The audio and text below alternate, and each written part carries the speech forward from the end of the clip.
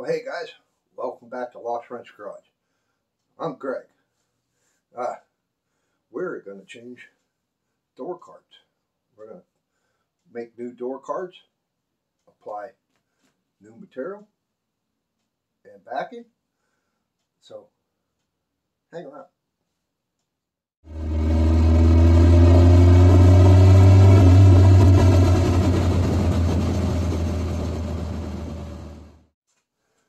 What I got here is some poly, 100% polyester. You don't want to get cotton because if it gets wet, it's going to mold, etc.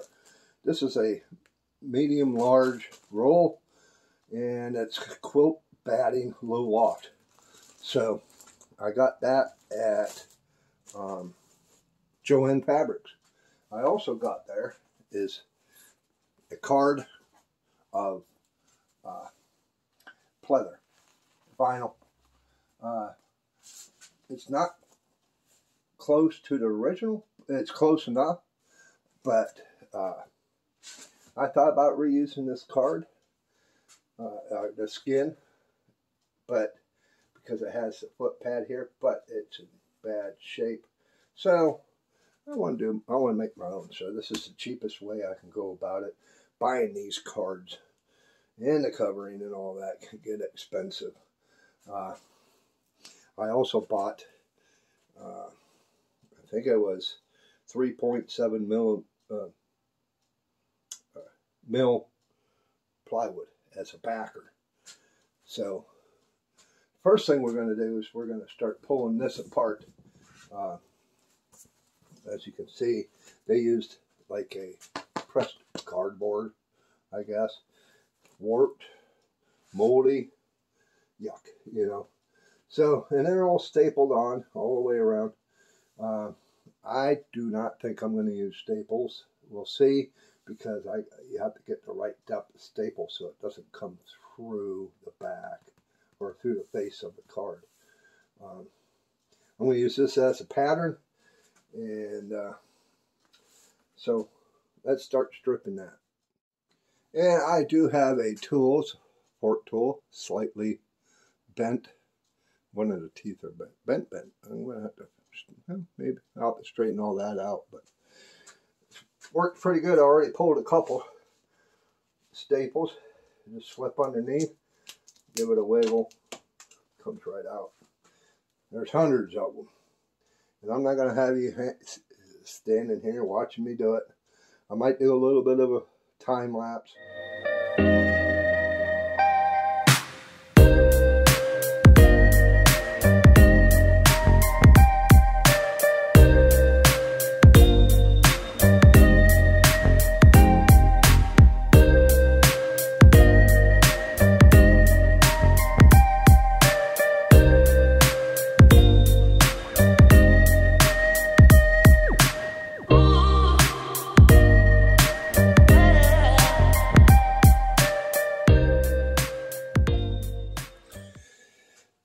Yeah, we got all the way around. Now it's just this part. This here is plastic. It's a plastic ring, which this is where your door grab is. This is where you reach in and grab the door. It's like a backer for around the. Come off pretty easy. I didn't even have to pull the staples. I'll have to remove the staples from it to reuse it, and probably staple it back into place. But you want to save this, okay? You'll regret it if you don't. But they didn't use any glue on this. I see they got some duct tape there. Must have had a bad area, which I don't know if it did. It cracked right here because of one of the holes for the clips right there. You want to try and save the integrity of the card itself, so you can use it as a pattern. There we go. I think we got them all. Yeah, they didn't use any glue. And now we're ready to flip it over and pull it from the card. Let's pull this away. There's one I missed. There's another one I missed. Good thing they just pulling out of the cardboard. And then you want to take note of how the corners are wrapped. You can take a picture and see how they done it. So I'm going to use this skin, this vinyl, as a pattern. So that's no big deal.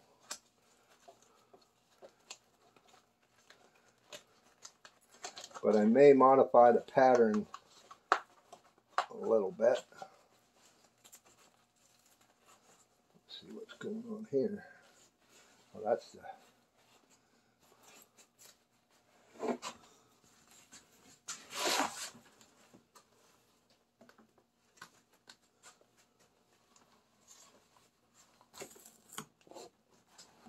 That is where the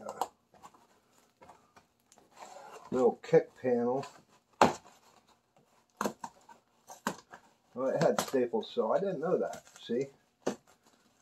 Take your time at it.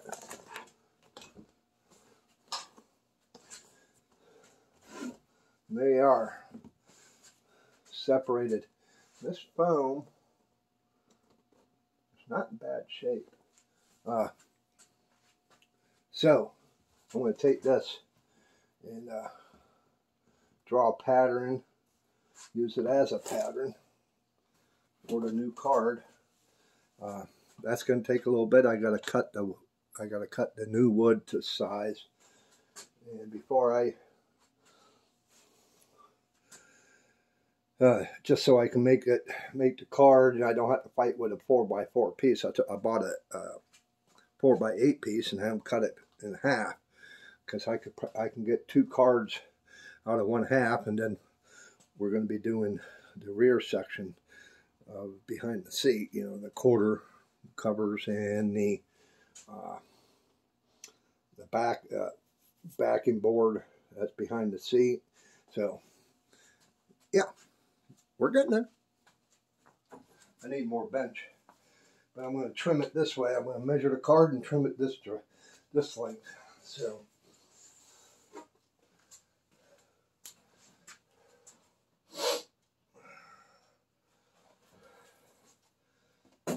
flip it over like that, because I want to use this edge, which is the factory edge, and this edge over here, which is the factory edge, as edges for the card.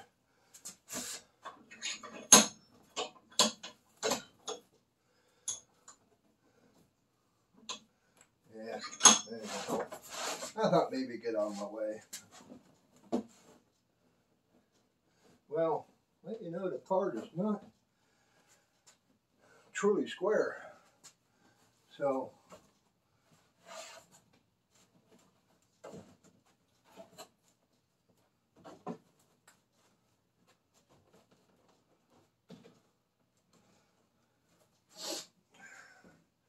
you ain't gonna have any really straight edges except for the front part. So may just use that. Yeah, will you do that? Bring it over here where you're showing, seeing what I'm doing. Okay. So I line this edge up.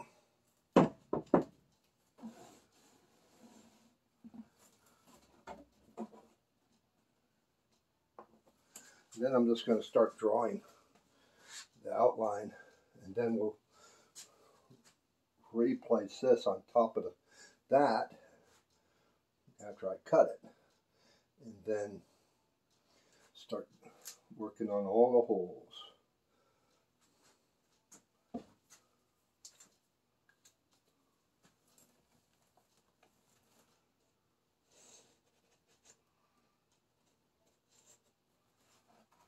Don't want it to move on you.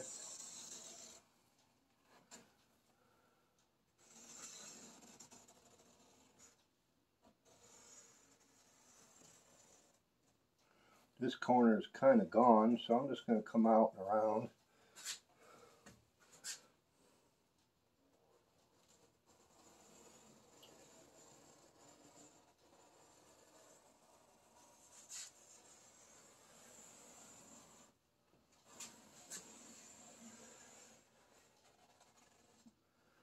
Okay.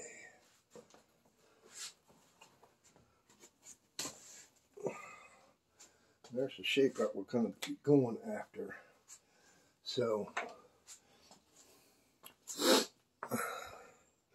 what we're get the jigsaw out, I'm just going to lop this section off. This is not going to be used for anything. Who knows? Yeah, I don't know. I'll lop that off and then trim. Start trimming the rest of it. Maybe I shouldn't have swept up so soon, huh? Well, for one thing, I need to put that away. Set it over here on the magazine. Parts catalog. I think I might need to change blade, because it's just tearing this up. So, let's see what we got.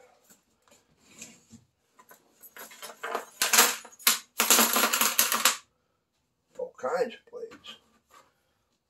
I need a little finer cut. I like that. That one looks easier.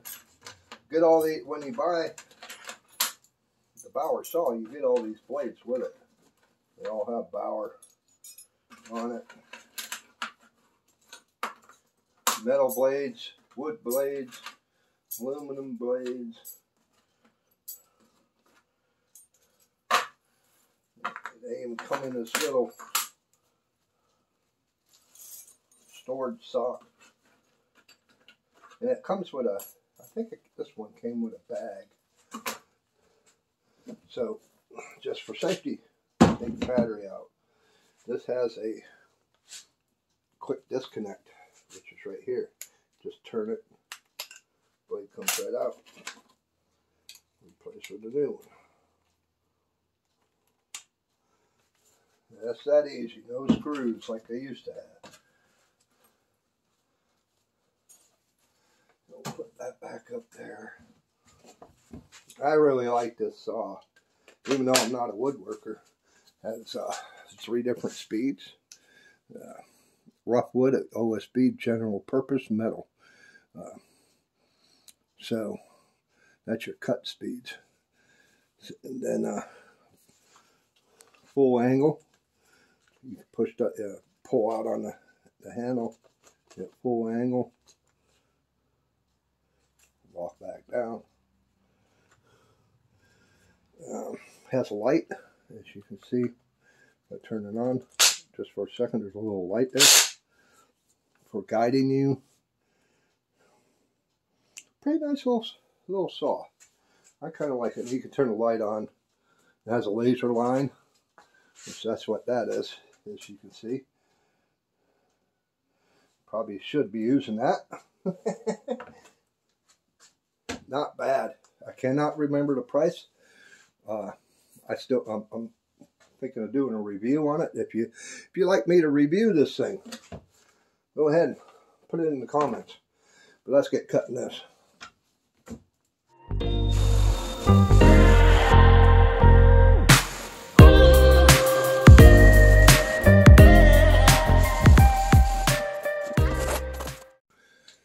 All right, we got her cut to shape.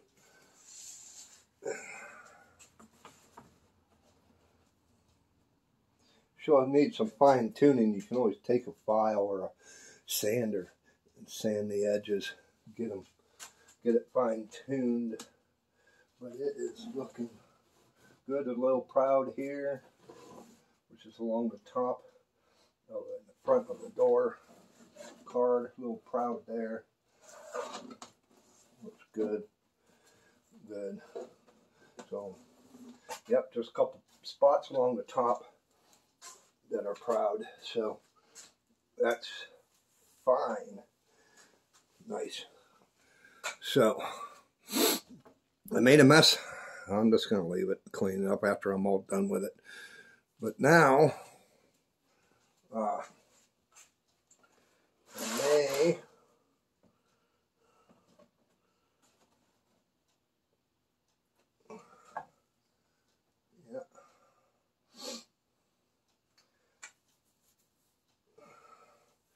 I lined it up along the bottom. It's lined up along the edges, so now I'm just going to go through and mark all the holes.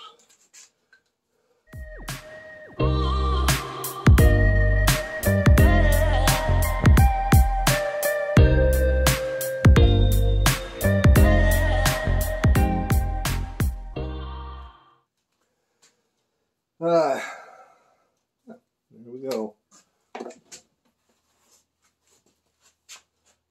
Set this off to the side so it don't get hurt. You may need it, but like I said, I don't know why. It's like they got spacing for the holes pretty much the same distance all the way apart, but they have like this hole and this hole here. Why? I got to look at the door. Maybe there's a clip there, or they used the same cards for the older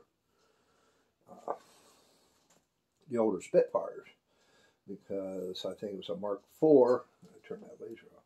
Mark IV, I think is a little different. You know, I don't know. I have to look into it. But there we go. Now we're getting there. We're getting there.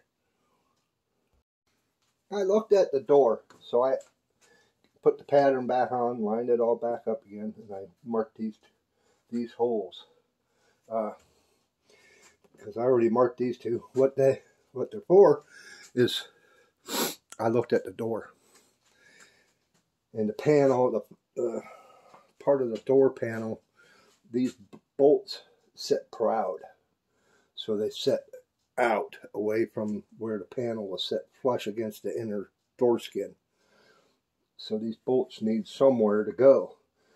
So you open that up and the bolt recesses into these holes.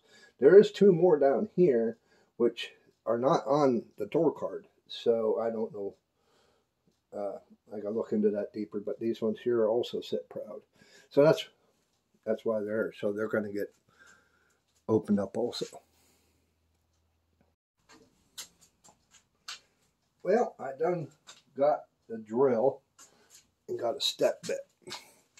So I want to go to where the holes, where the markings are no longer visible. So what I should get something to back. Yeah, well, I should be able to get away with that.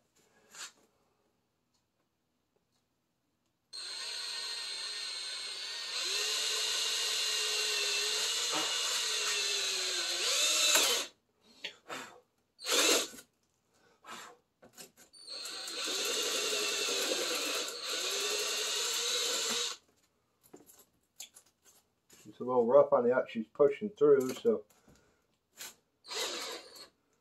I'm going to have to do that with every one. But there you be. First hole drilled. So hopefully that will work. I may go one more deeper.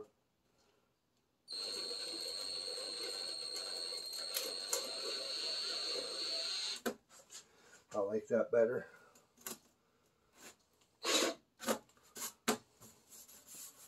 Good. Now I should mark on the bit. I'll just get some tape and I'll mark to where I want to stop at for each one of them. Now this one here, I will have to take and probably use a file, open that up. My step bit ain't big enough. That's the biggest hole it makes. that, or if I think I have some hole saw, but since I already drilled it, now it's just going to chip out. As you see, a lot of the back is chipping out, but I'm just going to take a sandpaper and run over it, knock these off, because you're not going to see them. Now, how am I going to get these out? What I'm going to do, so I'm going to take my step bit again, but I'm going to make a hole in each corner and get down to where it just meets the edges. The hole, you'll still have these edges, you know, this curve here. But I'm going to do a hole here, here, here, all the way around. And then I'm going to take my jigsaw. I'll do the same with that. Take my jigsaw, connect them, and take out the corners. And that should be it, except for this.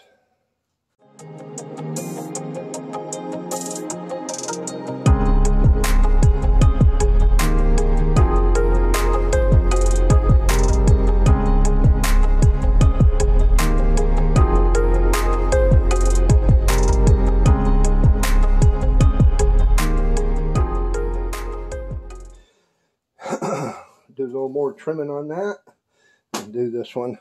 I'll bring you back.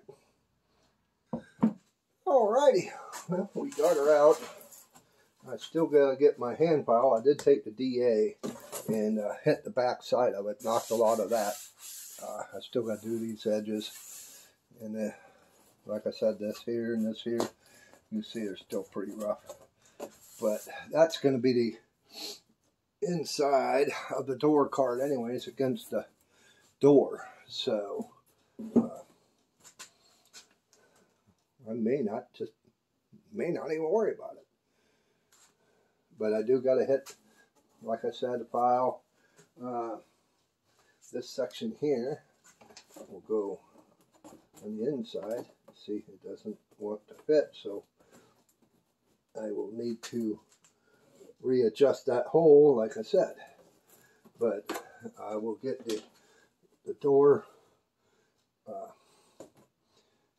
chrome piece, the bezel that goes in here. I'll check that out. I also have the door right here beside me, and I will test fit it and see prior if I need to do any fine tuning. Well, I took that piece. I had to do a little bit of fine tuning on this. I cut it from the back side, which I should have never done, but it now fits, so that's a good thing.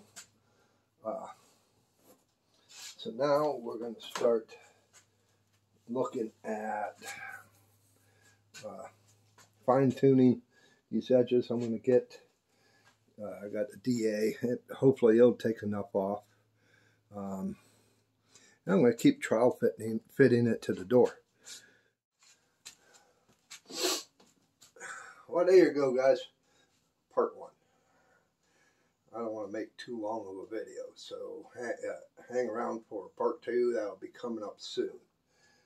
If not, directly a couple days after this one. But thank you guys for hanging out with me on the door card project. And you know, I've broken 500 subscribers. Thank you. I do appreciate it.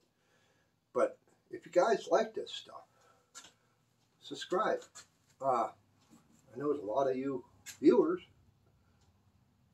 are not subscribed. Right now, the channel is small, so I'm about 50-50. So I like to keep it right there. Or 75% subscribed, 25% unsubscribed. So if you like this stuff, subscribe. Leave a comment. Let me know what you're thinking. What I should be doing, what I haven't done. I don't know. I'm new at this stuff. Just a redneck out here in the woods. But leave a comment. It's a good way for me to find your channel. Also, give me a big thumbs up and not the finger. And why don't you all check out this video. We'll see you later.